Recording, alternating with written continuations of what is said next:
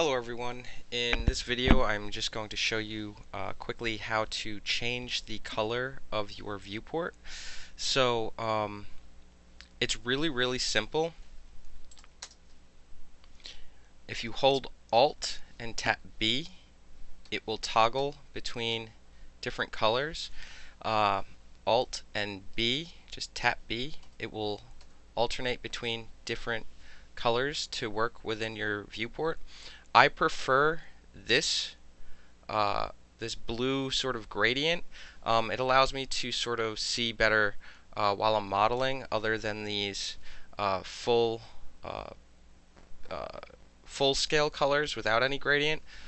Because I find it, especially when I have some texturing going on or some material shaders and things like that, that the background can sometimes blend directly in with the mesh, and it can sort of make it difficult to see. So with the gradient, it really works well.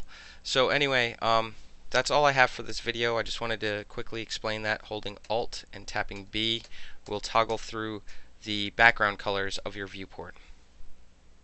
Thanks for watching.